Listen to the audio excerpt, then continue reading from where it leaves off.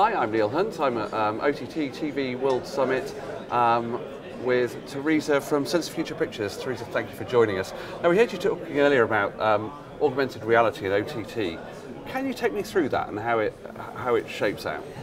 Within our business or externally? Within your business and what you do. Okay, so we are a production, brand positioning and marketing communications company, and AR has become very attractive addition to what we are developing on the OTT side. We see the opportunity on the marketing communications fronts that we can incorporate products into our offering and create experiences that consumers can interact with, so that then they're designed to take a customer to a product and create loyalty from the get-go.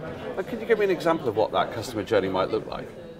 So a very good example is what Estee Lauder is currently doing with engaging its consumers with new lipstick shades that it's putting out onto the market. So what they do is they encourage their customers to upload photographs within their app environment, whereby they can recommend shades that can be applied to the photograph, so the customer doesn't necessarily need to go into the store to make a decision, a buying decision. So you're building loyalty from the very early stage, and that translates into, of course, other consumer products that you can create that experience as an extension of your offering. So for example, if I'm, let's say, showing a remake of Sex and the City as a random choice of programme, and I would like to potentially bring fashion and beauty into it, I may work with Estee Lauder on that, or I may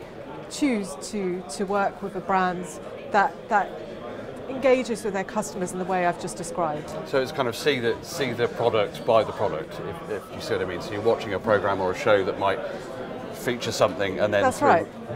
Sensethefuture Pictures. Yeah, brilliant. Thank you very much for your time. Thank you so much.